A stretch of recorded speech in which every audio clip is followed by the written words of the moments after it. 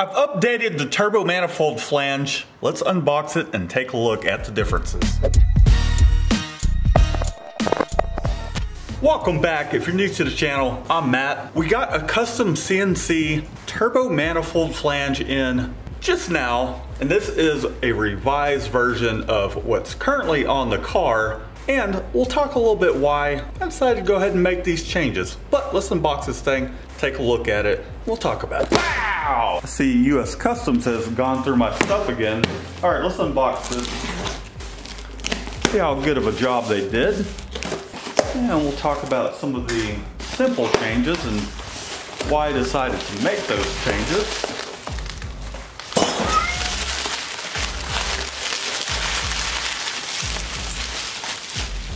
Oh yes, I can feel it already. Very nice. Huh. Well, I guess that's just how they machined it.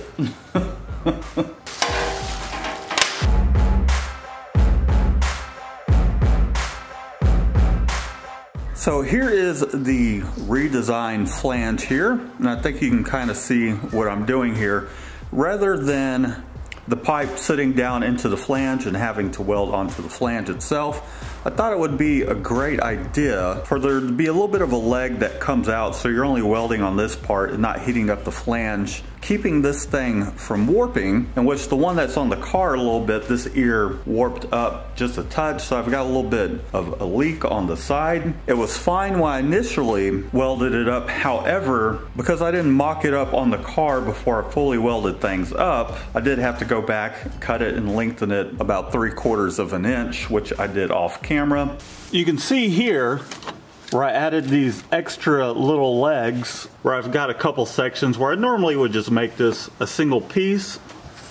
And it might be hard to tell, but you can see right down in there where there is a little bit of a gap, because that ear just lifted up just a hair, just enough to make this thing want to leak. So this will help solve some of those warpage issues once I put this into my jig and weld this up. We'll be putting a lot less heat into this manifold turbo flange part, so that way it doesn't warp. And I'm still trying to figure out the best way I want to release these out into the market, because it is quite pricey to have these machined off. I'm going to get some more quotes from some other people, and I may either just offer it as a file that you can send to your own person, or machine them yourselves out of whatever material you want, whether it's stainless steel, which this is stainless steel. You can do it out of mild steel. And I'm not sure I want the headache of having to ship these out, ship it internationally. I think it'd be pretty simple just to have an option to purchase the file, download it, and then send it off to someone local or wherever you want to send it. It'd be a lot easier of a transaction. However, but then what comes to mind is the fact that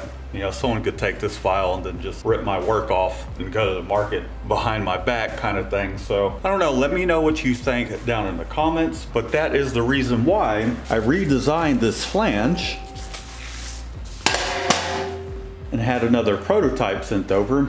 But it does have a nice flow from the shape of the head casting to a 1.5 Schedule 10 transition. It's very nice and smooth. And I had them open up these recesses a little more, because one of the things that I was running into, it was hard to get hardware in there to actually bolt up the turbo manifold flange after I designed it. So I would have to take a nut and kind of cut it down a little bit. So I had them open that up. You can see this hardware right here where I had to narrow its diameter in order to make this work. This may be a little bit better of an example where you can see the raw steel right there. So this is going to be a pretty short one, and I know you guys have been waiting and wondering what this car will make on the dyno. So I do have a dyno session scheduled. I'm not gonna tell you with whom, but I'm really excited about it. Get it all tuned up by someone that is very familiar with fuel tech, and we'll put down some dyno numbers finally before we wrap up this all-wheel drive conversion. Really the only stall on that is I have a few more parts, custom parts coming in to make this thing happen. Let me know what you think down in the comments. Be sure to give this video a thumbs up, subscribe if you haven't, and we'll see you in the next one. Peace out.